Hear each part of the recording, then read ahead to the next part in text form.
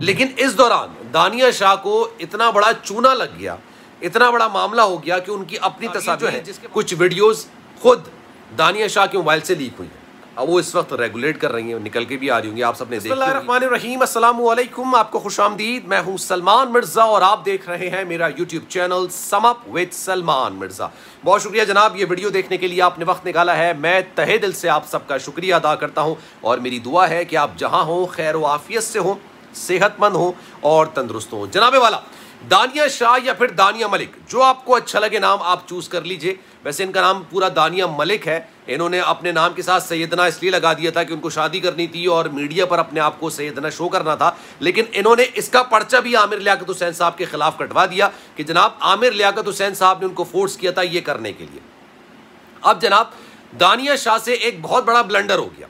आमिर लियाकत हुसैन साहब की वीडियोस को लीक करते करते उनकी अपनी कुछ तस्वीर और वीडियोस लीक हो चुकी हैं, और ये जो वीडियोस और तस्वीर लीक हुई हैं किसी और के मोबाइल से नहीं बल्कि दानिया शाह के अपने मोबाइल से लीक हुई हैं।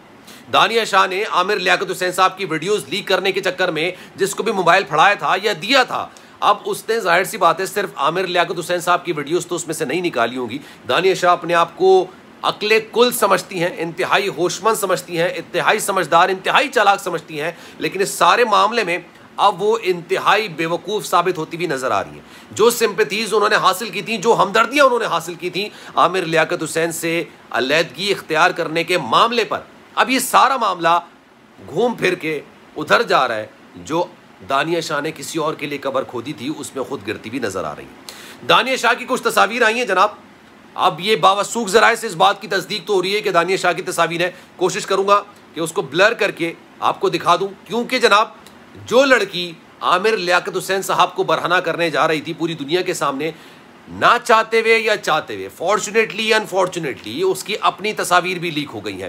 तो जनाब मामला है क्या, इस पर आज बात करते हैं। आगे बढ़ने से पहले आपसे गुजारिश है, अगर आपने मेरा चैनल सब्सक्राइब नहीं किया, सलमान मिर्जा ऑफिशियल मेरे यूट्यूब चैनल को सब्सक्राइब जरूर कीजिए, बेल आइकन जरूर दबाइए। जनाबे वाला कहा यह जा रहा है कि आमिर लियाकत हुसैन साहब की 3 वीडियोस हैं जो दानिया शाह के मोबाइल से लीक हुई हैं। ये वीडियोस आपने देखी होंगी, मैं नहीं दिखाना चाहता आपको, क्योंकि फहशी का जो मामला होता है वो फिर यूट्यूब की जो वीडियोस होती हैं उस पर रिस्ट्रिक्शंस आ जाती हैं, और अखलाकी तौर पर भी कोई अपने घर के अंदर, अपने कमरे के अंदर अगर बरहना घूम रहा है, नंगा घूम रहा है, ऐसा नहीं है कि आप लोग नहीं कभी हुए होंगे, ऐसा नहीं कि कोई और नहीं हुआ होगा, सब होते हैं इस तरह से। नहाते हुआ हर इंसान जो है ना वो कपड़े उतार के ही नहाता है, ऐसा नहीं है कि कपड़े पहन के नहाता है। उसकी चीज़ें दिखाना नामुनासिब सी बात है। लेकिन इस दौरान दानिया शाह को इतना बड़ा चूना लग गया, इतना बड़ा मामला हो गया कि उनकी अपनी तस्वीर, जिसके बारे में वो ये बात बोलती थी कि आमिर लियाकत हुसैन साहब उसको नमाज पढ़ने नहीं देते, उसको पर्दा करने नहीं देते। आप उसका इंस्टाग्राम देखने चले जाएं तो आपको इंस्टाग्राम के अंदर ऐसी ऐसी तस्वीर नजर आएंगी जो कि किसी तौर पर इस बयान से मुताबिकत नहीं रखती। एक ऐसी लड़की जो कि कह रही है कि मुझे नमाज पढ़ने नहीं दिया जाता था, मुझे पर्दा करने की इजाज़त नहीं थी, वो इस तरह की तस्वीर अपनी शादी से पहले या शादी के दौरान खिंचवाए, उसको दोनों ये लड़कियों को अलग अलग कहा जा सकता है, एक नहीं कहा जा सकता। ख्यालात दोनों लड़कियों के अलग अलग हो सकते हैं। फिर जनाब मामला ये हुआ कि कुछ तस्वीर जो है, कुछ वीडियोज़ खुद दानिया शाह के मोबाइल से लीक हुई हैं।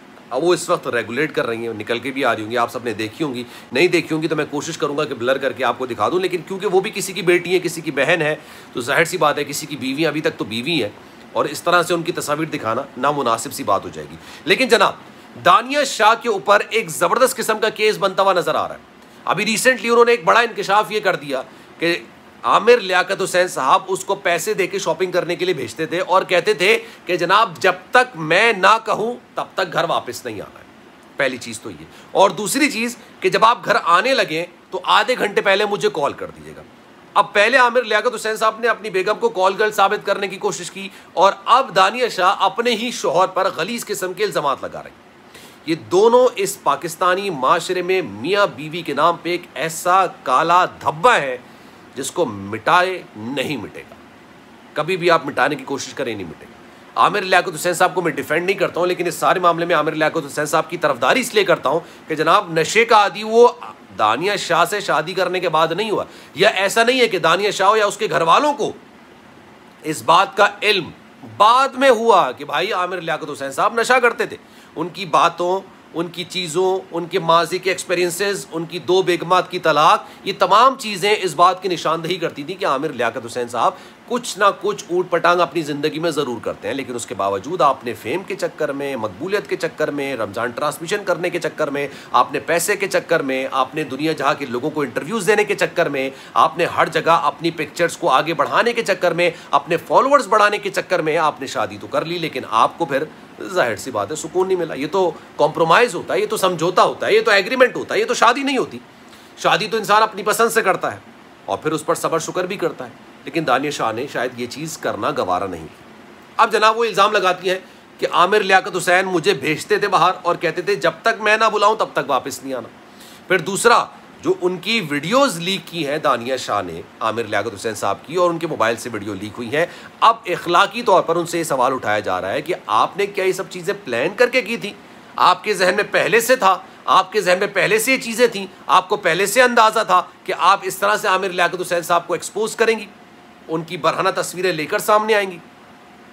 और किसी भी इंटरव्यू में जब शादी के अगले 2 दिन आपको पता चल गया कि आपका जो शौहर है वो नशई है, नशा करता है, तो आपने किसी भी इंटरव्यू में ये बात बोली? आपने तो उसको चौथी शादी करने तक की इजाज़त दे दी थी कि मैं चौथी शादी करने की भी इजाज़त दे। आपने तो इससे पहले वाली बेगम को भी कहा था कि वो वापस आ जाएं। तूबा अनवर को आपने कहा था कि वापस आ जाएं और हम दोनों 7 बहनों की तरह रहेंगे। यार ऑनेस्टली ये खातून इंतहा से ज़्यादा झूठ बोल रही है, और क्यों झूठ बोल रही हैं इसका अंदाज़ा आपको भी होगा। मैं ये अल्फाज अपने ज़बान से अदा नहीं कर सकता क्योंकि इंतहाई गलीज़ बात है ये खातून कर रही है। इनसे जब सवाल ये किया गया कि आपने क्या वीडियोस जो ये बनाई थी इस चीज़ को एक्सपोज करने के लिए आमिर लियाकत को पहले से आपने सोचा हुआ, तो उन्होंने कहा मैंने वीडियोस ही नहीं बनाई, मैंने तो ये वीडियोस बनाई नहीं है। उस वक्त उस कमरे के अंदर कोई और मौजूद था जिसने ये वीडियोस बना दी है। आपको समझ आ रही है बात? आपके पल्ले पड़ रही है बात? आपके जहन में उतर रही है ये बात? दानिया शाह जो है या दानिया मलिक जो है ये बड़ी मुश्किल में फंसती भी नज़र आ रही है। आने वाले वक्तों में बहुत मुश्किल में फंसती भी नज़र आ रही है। अब तो इनका जो वो यूट्यूबर्स को देने वाला इंटरव्यू का मामला था वो भी अब नीचे आता जा रहा है, लोगों के पास और मंजन आ गया, वो उसको बेच रहे हैं।